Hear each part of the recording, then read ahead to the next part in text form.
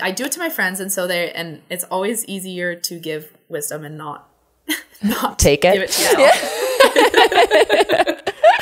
So every time I hear someone say something bad about themselves, like one of my friends or like my family, I'll be like, say something nice about yourself. Like, stop. Like, what are you doing? Like, they'll be like, ugh, I don't know. They'll say something, and I'm like, no, say something nice about yourself. Like, pick something and say something. Like, and so I try and do that to myself. And I know that sounds really silly, and some people will probably listen to this and be like, what are you saying?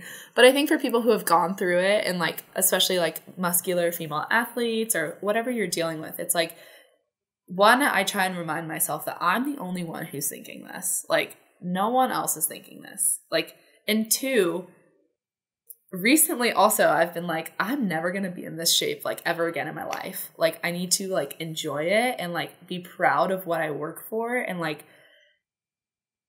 no one can do like this percentage of the world can do what we do. Maybe even smaller. You get a little like even like this can do what we do, and like this allows me, like I work for this every day, and I need to like be proud of it. And so I think it's just more of like a personal mindset for me, and like what I try and like spread, like say something nice about yourself, like pick something else, like stop focusing on that.